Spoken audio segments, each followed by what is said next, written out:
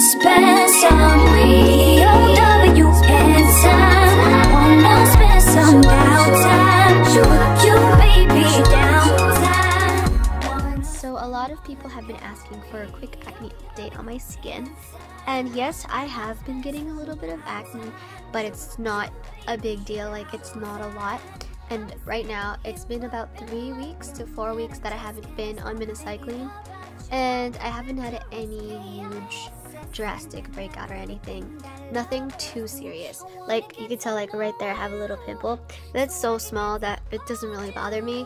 I don't know about you guys, you know, if it does bother you, then I guess you should keep taking Minocycline if you guys start breaking out like that. It really is really small. It's not a big deal for me.